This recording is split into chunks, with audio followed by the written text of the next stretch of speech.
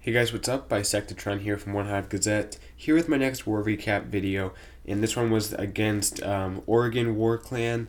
Very good clan. I actually had, I think, one of their guys comment on one of my videos during the war, so I'm glad they reached out to me, and shout out to their clan. They put up a pretty good war. Obviously, they struggled on some of our top bases, but they were able to get some 3 stars in our 9s, especially some of the top ones.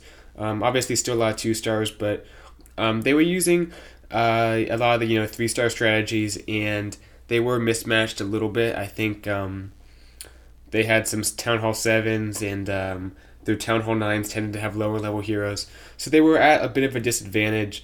On our side, we got everything 2-starred up top besides that one Town Hall 10, and then we did have a Town Hall 10 3-star, and then everything below was 3-starred as usual.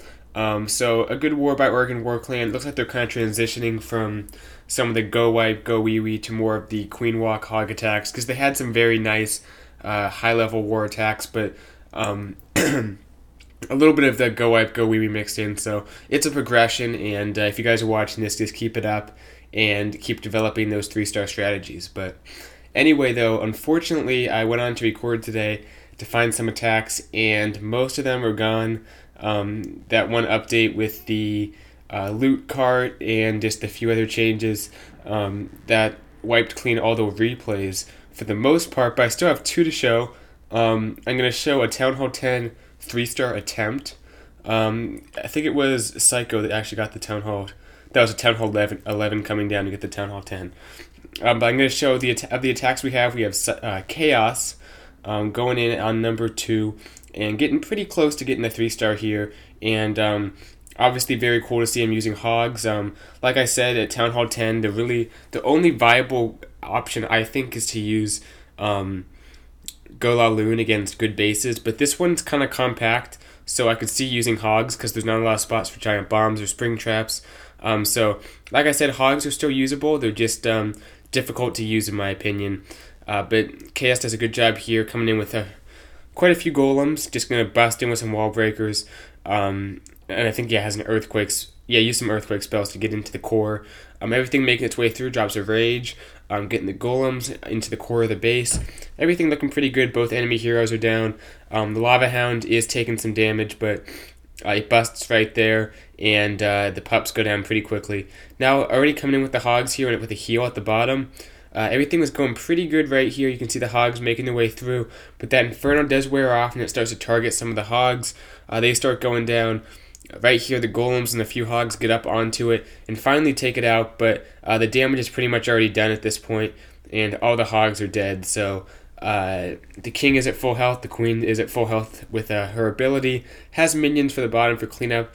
Just the hogs weren't able to last quite long enough. Maybe should have been a little bit later on the freeze, so it lasted until the hogs took out the Inferno. But whatever the reason, very close here. Maybe level 40 heroes would have gotten the 3-star. I actually don't know, to be honest, but gets very close here, and an encouraging hog attack to see at Town Hall 10. Still showing there might be some hope for balance at the Town Hall 10 level outside of just Go La Loon. So last few troops make their way through, a few minions and a wizard. Gets a pretty high percentage here, so up to 84%, I think. Nice attack by Chaos, very close to a 3-star, so fun one to watch. Alright, only going to be able to take a look at one more. Obviously just have a 1-star here that it's not really worth showing, so we're going to go down to 13 and watch Pelade take out number 13. Peeled, Pelade, 2 ways to say every name, like I said, for most people in the clan. But anyway, coming in with a max attack, it looks like, so has the earthquakes plus a rage and a heal for his kill squad, so making a big investment and making a big push into the base. Coming in with some wall breakers, has a little bit of trouble because that expo gets on the wall breakers, but they get the job done. He's able to bust into the first compartment, has the quakes to let everything keep moving forward. Nice and late on the king to prevent him from taking unnecessary damage.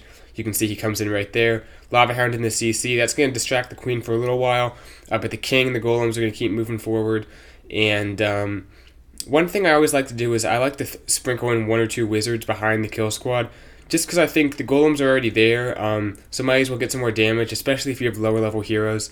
The wizards do almost as much damage to the heroes, so just for 4 troop space, you can, multiply the damage by a few times if you bring some wizards. So that's just my opinion. But even with just the heroes, he gets pretty deep into this base. You can see both air defenses are down. Has the poison for the lava pups.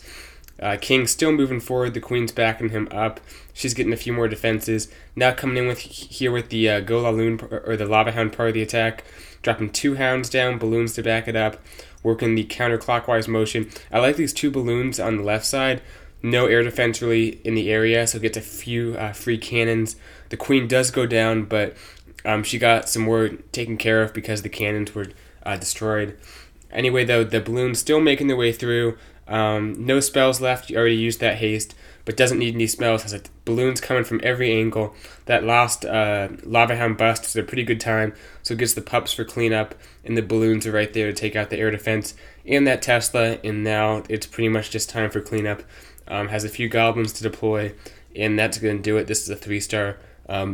Excellent attack, Paylaid. Keep it up. Alright, that's going to do it. Very short recap, I know. But I believe we're having another arranged war next weekend, so stay tuned for that.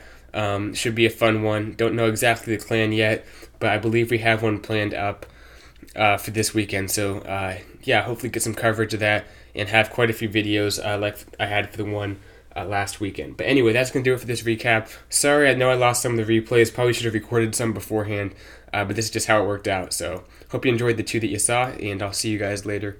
Bisect to try out.